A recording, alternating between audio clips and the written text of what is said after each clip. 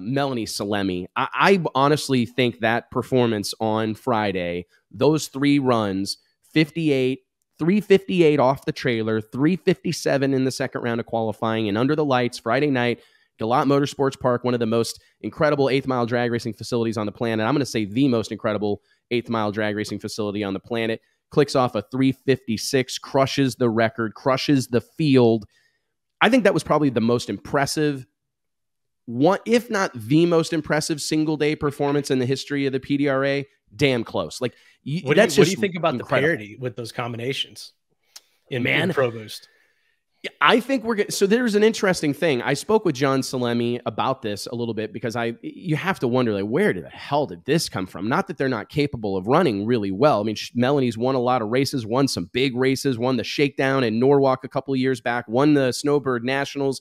She's had a tremendous amount of success, right? Or did she win the U.S. Street Nationals? Regardless, she's had a ton of success. So it's no surprise to see that continue. But the performance and the gap they put on everybody, I mean, I wrote in that story on the website, Stevie Fast Jackson's the one who always likes to crush everybody and step on their throat and all that. And he's the one that's good for a soundbite. But Melanie Salemi and John Salemi, her husband, who leads the charge on that program, calling the shots on the side piece Camaro, they stepped on everyone's throat in Pro Boost this past weekend. That was a performance of a lifetime, and you only hope that they're able to continue that. But I talked to John, and basically last year they kind of bounced around with their program. They went from the screw blown Hemi deal with a 3-speed transmission to the roots blown Hemi deal with a Liberty, and that's where they're at right now. They've got a roots blown Hemi with a 5-speed Liberty, and that combination is fast. From what I understand, they were making like innumerable runs on the hub dyno over the offseason. I heard the number 45, 50 runs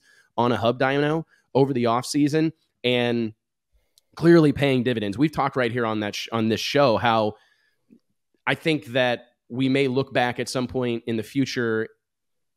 I don't know that we really understand how significant the hub dyno has been to the sport of drag racing. About to say that. Like, I think that will be a landmark. It's gone from something that's like a luxury to a luxury, or something that was questionable whether it was needed or not, to where you have to have it. It's a difference maker for these combinations now. I think it starts everything off. You're so much further along. You're not trying to get it to idle. You're not. A lot of the things that you're fighting with a new combination are at the racetrack historically.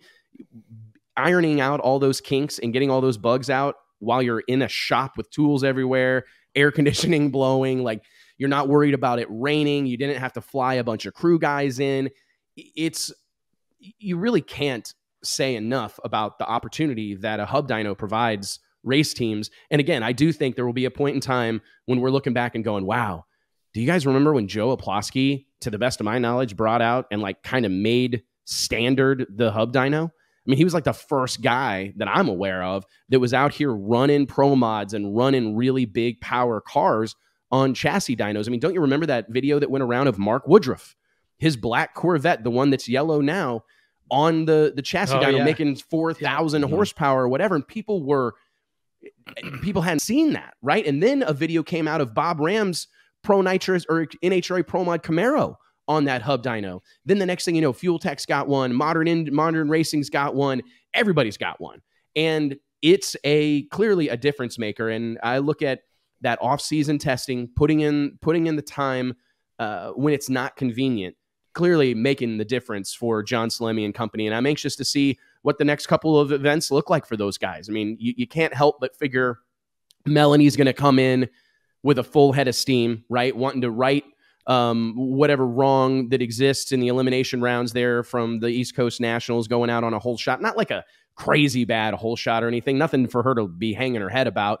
Especially when it's a classic example of when you become the favorite, it changes things. No matter what, when you become the favorite, it changes things. And I'm anxious to see how this story unfolds, how they're going to handle the pressure of being one of the teams that have a target on their back, one of the teams that race from the front. We saw